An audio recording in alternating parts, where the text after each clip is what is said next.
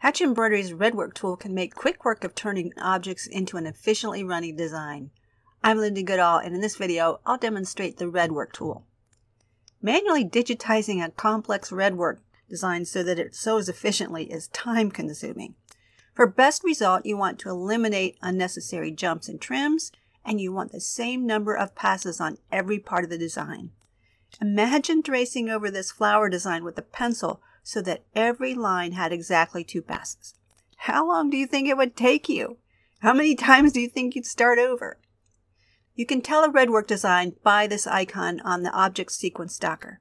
Notice that the entire design is contained in this object. I'll break it apart. So we'll select it. We'll go to the Edit Objects toolbox, and I'll choose Break Apart. And when I do that, notice that it now has the icon of a branched object. So I'll need to select again and break apart one more time. And now we can see all the objects in this design, and we can see that they are a single run. If I select the design, Control A, and then press T to take it out of True View, can you see all these little dashed lines and all these little triangles? The dashed lines indicate connectors. The triangles indicate trims. Now, I don't think I'd want to sew this design. It's not very efficient. And that's what the Redwork tool does for us. So while I have it selected, I'll click on the Redwork tool.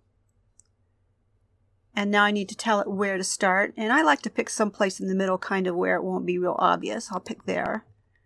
And now look, we just have that one trim going from the last object to the center. Redwork starts and ends at the same place. Now notice on the icon, shows an indicator that this is a single run. But what if we want parts to be some other stitch type? We'll break apart again. Suppose that I want to make this part a different stitch type. So let's select that. And I'll change it to backstitch. Control A, Redwork. And if I just hit enter at this point, Hatch will choose where to start. Now I don't have any stitch type here because I have a mixed stitch type. Redwork designs must be composed of outline stitches. And notice that we don't have the sculpture run in here or motifs. Now it makes sense that Redwork would be only a line type stitches, but you aren't limited to using the same type. So I just showed you how you can mix them.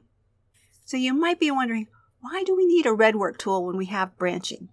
Well, the main advantage of the Redwork tool is that it maintains the same number of passes on every segment. Especially if you're using a run stitch, if you have 1 pass on one object and 3 passes on another, it's going to be obvious. With this one, the first pass is always going to be a run, and the second pass will be whatever stitch type you've chosen. Branching, on the other hand, can have more passes as it travels through the design, so there might be some areas with 1 pass and some with 3.